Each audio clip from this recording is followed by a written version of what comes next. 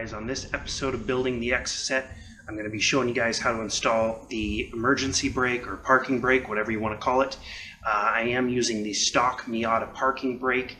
I did purchase new cables, but other than that, basically it's a stock rear parking brake system. So nothing crazy there. I already have it mostly installed. I'm just going to start off showing you guys my line routing that I made, where I'm going to put some mounts for the cables, and then where exactly I mounted the e-brake lever, which always seems to be the most popular question, is where exactly should you mount it. So let's get to it. So first thing here, as you can see, this is the parking brake lever for the caliper.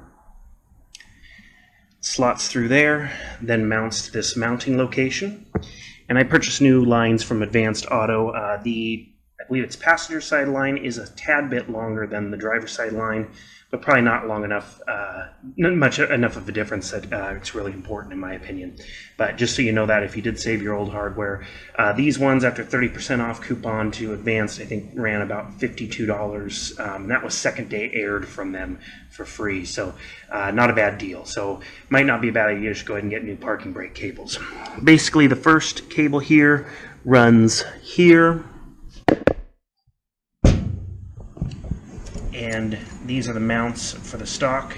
There is a way, and I will show you in a couple videos in a little bit here, that you can mount this to the rear subframe.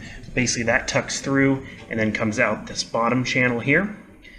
Basically how they go is they route right through these holes here and into this. Then you can either use your stock hose locks here, or you can go to AutoZone and just search under Miata, and Dorman has some, I think it's like $3 or maybe it was $5 for a pack of 2 hose locks here to hold them into this location. To the passenger side of the car here, you'll see once again same setup at the e-brake. However, this one here needs to go up and over the power plant frame there.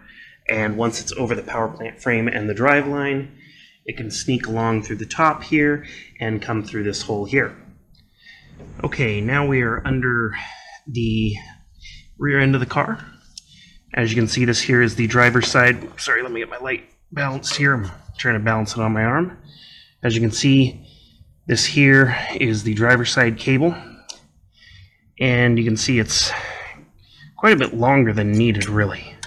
One thing that can be done is, let me get it out of the way here, you can, and I think I'm going to go ahead and do this, drill a hole here and then a hole for this lever next to it, and bolt, put a rib nut in there and bolt it to the back of the subframe if you desire. On the passenger side here, you can, as you can see, do the same thing. Let me get the light over here. You could, if you wanted to,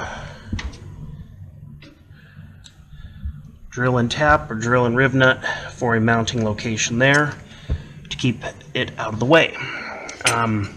The one issue I'm having here on this driver's side cable is it's coming into contact with the drive line here. So I need to figure out a way to either get this cable more up like this, maybe put a mounting location, something like that there, and that will allow that cable to clear the drive line. Over here, this is kind of protected because the subframe will be, the power plant frame will be protecting the cable from hitting the drive line. The other thing I do need to look at is getting some sort of grommet around here and around here to protect the casing on the wire. Because as it is rubbing against and chafing against this the hole drill in the metal here. So once I tear it down, I'll probably be taking some rubber sort of grommet to put in there to protect that. So that's it for underneath the car here, so you guys can kind of see the fitment and how that's ran. I would suggest, like I'm going to do, maybe taking these two and zip tying them up like this, and or making some sort of mount to the frame or to the subframe here to keep these lines up out of the way. And now, so for your connections here, make sure you want to put this, I don't know what you call it, 2-into-1 here that takes the 2 parking brake lever cables, connects them, and this is what will pull when you activate the parking brake. Now, as you can see on the parking brake here, there are 3 mounting locations for the bolts. These need to be drilled into your welded-in portion of your trans tunnel. Now, this is the approximate, or I guess the actual location of where I have drilled and I'm going to be mounting the parking brake cable. That will basically, I can't pull it tight with one hand here, but basically have it mounted in about this location here. So just so you can see, you know, we're fairly close, about a 1/2 inch here on this one, about 1 inch here on this one, and then I just kind of leveled out the pedal from there. That gives the maximum tension I can, and unfortunately you can't pull the parking brake until it is fully mounted to see if it's engaging right, so it's a little nerve-wracking, especially if you have a powder-coated chassis, because if you drill those holes wrong, you may need to drill them again farther forward or farther back if for some reason it is not tensioning correctly.